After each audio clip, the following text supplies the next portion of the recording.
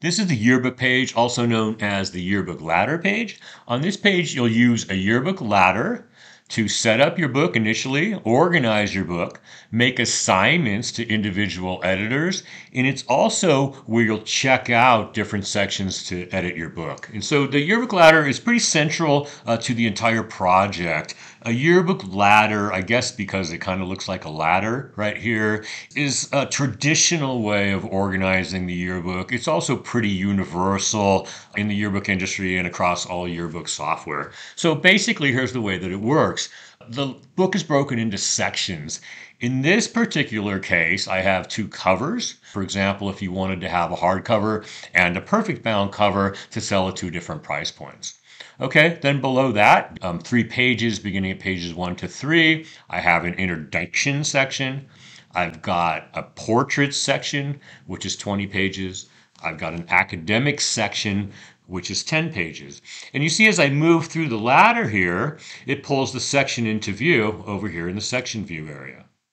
Okay, and so that's essentially the ladder. Okay, I'm going to switch and show you a yearbook ladder planning guide here, if I can find it, to dive into the concept a little bit more. So a yearbook ladder, it just allows you to break down the book into different sections. We have a yearbook ladder planning guide that you can get, and it gives you kind of some basic ideas on how to break it down. And so, for example, a table of contents, a dedication section, student portrait section, sports, clubs and organization, academics, faculty and staff, and so on. And so basically, you can kind of do this on paper initially and just kind of plan what your book's going to look like. It helps you figure out how many people you need to work on the book with you, who's going to work on what, and as well as how big is the book going to be, how many pages do you need, so forth. And so again, the ladder is really central to the project, and in this little guide you can see it's just a little table that you can fill out to help your planning. You can also do this in Excel, you can do it on the chalkboard, all kinds of different ways, but it is helpful to do this offline before you jump into the software. Okay, once you get into the software, you can just transfer your ladder into the software in sections, and then people can start working on it. So let me show you how to do that. Right up at the top here, you see we can add a new section to our book. Okay, if I click new section, I can give it a name, and let's call this section field trips. Okay, and let's say we'll make it 10 pages from now. Remember, anything that I do, I can always change here. Okay, so I'm building some structure, but I can come back, I can change the number of pages, rearrange my book and so forth anytime that I want.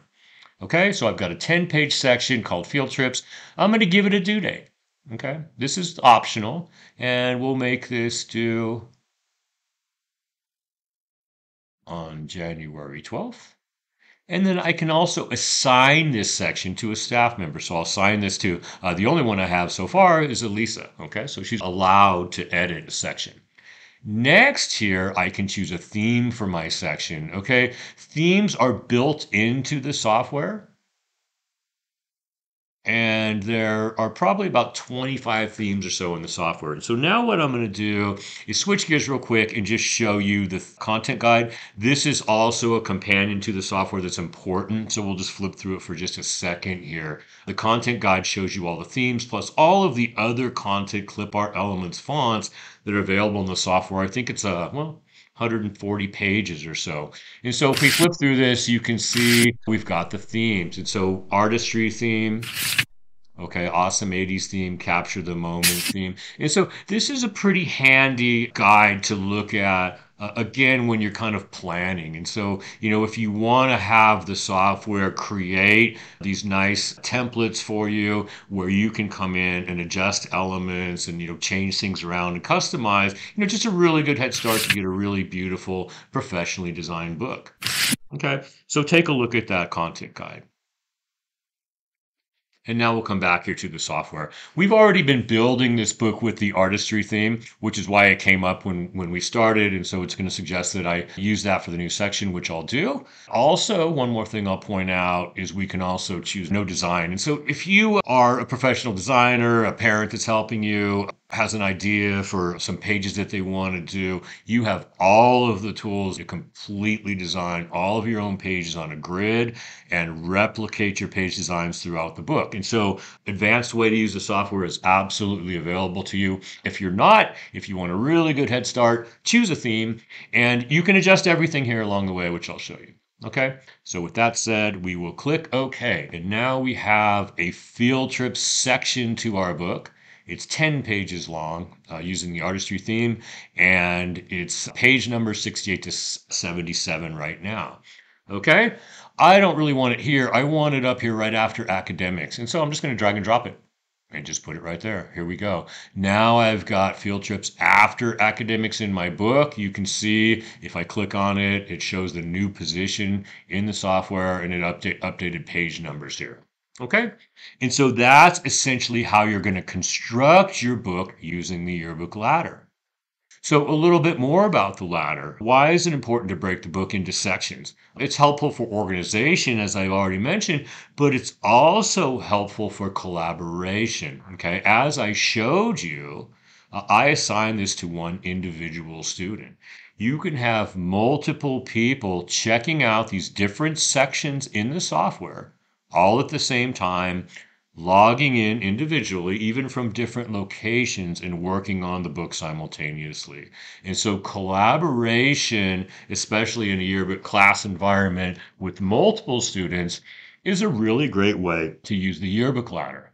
Okay, expanding on this, the other thing I'll say, I've seen lots of books with one-page sections, and you can assign it to this one particular user. Okay, and so then you can have, for example, 30 elementary kids all logging in at the same time and creating their own personal page for the yearbook. Okay, so just an example is there's a lot of different ways that you can use the ladder. Just remember, it's key to the structure of the book, and you'll be spending a lot of time here as you move through the project. So let's move on to now we'll talk about the status column. So you understand that we've got different sections, we've got different people assigned to sections. Potentially lots of people could be working on this at any given time. And so the status becomes really important now, okay? There's 4 statuses in the software. In progress means that this section's being worked on. It's not being worked on right now, okay? But it's in progress. It's cruising right along. This next section, the perfect bound cover, has been marked complete. This was marked complete by the designer, and the designer is waiting for the advisor to take a look at it. This section here has been marked complete, and then it was reviewed by an advisor. Okay, so this section is essentially finished, and it's locked. The only person that can open this section up and continue working on it is an advisor. Otherwise, this section is considered to be complete. The goal of the project is for each section to be edited, worked on by a user, marked complete, and then reviewed by an advisor. Once all of the sections are reviewed, then you can submit and you have a finished book. Okay?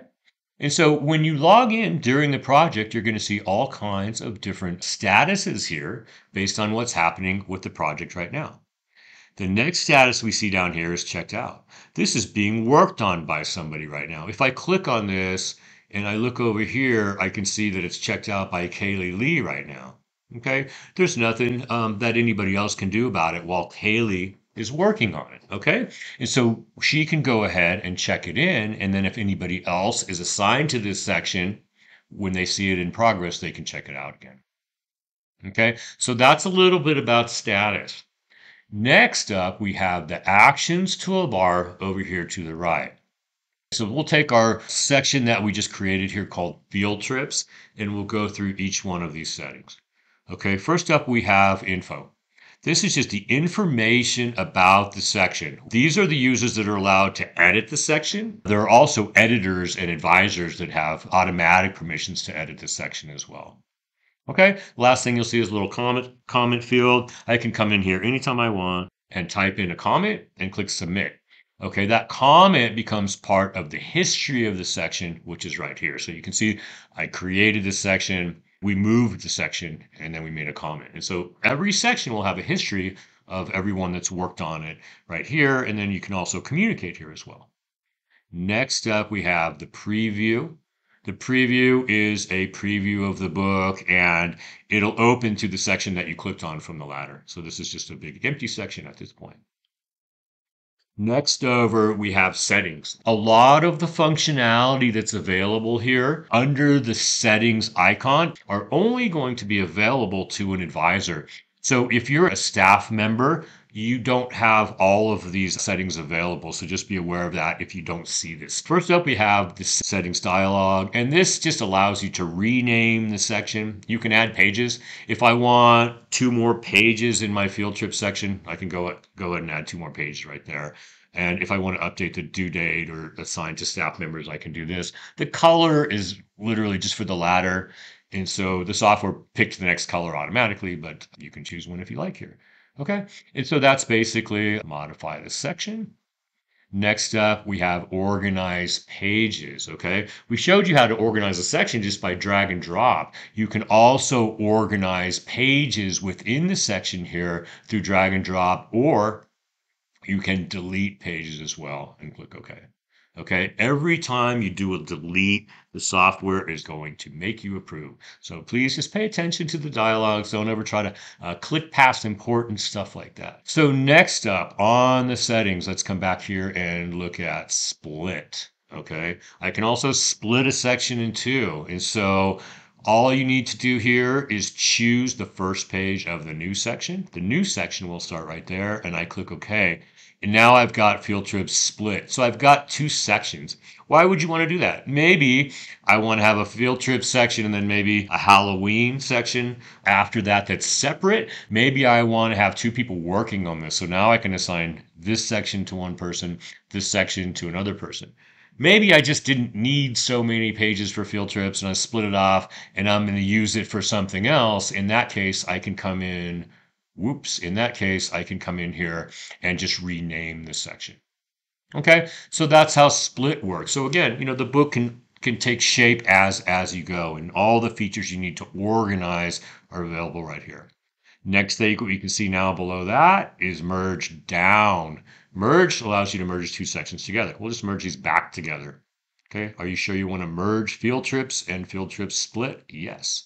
So I just merge those 2 sections back together. Easy peasy. Next is duplicate. This is a pretty cool feature that duplicates the entire section, including the design. And so it's a really neat way to build your book along the way. So if you build a really nice design and you want to use it for clubs and then academics and so forth, you can copy the section here. Next up, which we will do, is delete. You can go ahead and delete the section. Again, pay attention and confirm. No going back. So there you go. Okay, so that's settings. Next over is the checkout for editing icon, the little pencil icon. This is actually how you check out this section into the editor. So we'll come back to this in just a few minutes here. The next button over is Mark Complete. Mark Complete is available to all the editors and staff members on the software. And basically, the purpose of this button is to say that you're finished with your section and you want an advisor to take a look at it. And so let's see how this works. If I go ahead and mark this section complete, are you sure? Click yes to mark the section complete. The section will be locked until it's been reviewed by an advisor. So I go ahead and click yes. This section becomes locked, which basically means that there's no editing icon. Okay, so this section cannot be edited anymore until the advisor takes a look. Okay, so the advisor will come in here and click the next button over, which is PDF proof.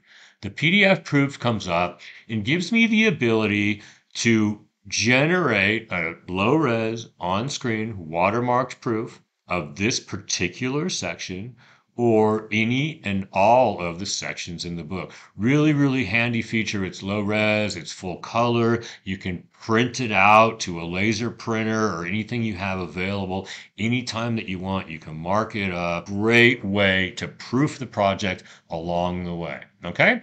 The advisor will look at that proof, and then the advisor has a couple of options. Now you can come in here and mark it reviewed. Okay, it looks great. It's absolutely perfect. There's no spelling errors.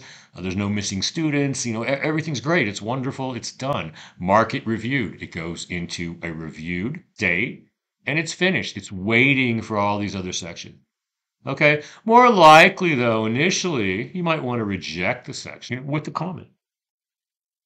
And so you can type whatever you want in here. And from an advisor standpoint, the whole goal is just to oversee the project and provide guidance to individual users. They might be students, they might be parents, whoever's helping you design the book. So if I click OK now, this comes back in progress. There should be a little red dot here, you guys, and there will be a little red dot really, really soon to show that there's a message in here.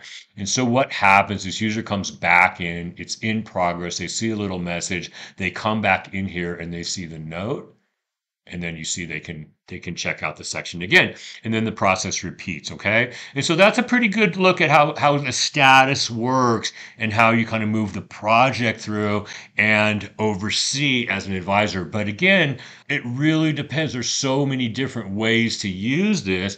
Hopefully you'll see that, and with 1 or 2 designers it would be different than with 30 designers. Okay, and so that is how the yearbook ladder works. Down below is a proofing history. This is only showed once you started proofing. Okay, and so the last thing I will talk about is the final submission. Okay, once all of your sections are reviewed, you'll be able to click the submit button up here. If you click it right now, you'll see that it tells you that all of your sections need to be reviewed. So once all your sections are reviewed, you'll click submit, and there's a process here that's going to be unique based on who is your yearbook provider, your yearbook publisher. You should talk to them. They will probably have already discussed it with you, the submission process for your book. But essentially what happens is you'll be asked to review a proof, sometimes maybe a printed book. You'll step-by-step and review it, and then you'll approve it in the software. The software will lock, and it'll be moved off to print. Okay? And so that's the final submission process. And that really covers it, I think, for the Yearbook Ladder page. Be sure to click on Help and take a look at the user guide for additional information.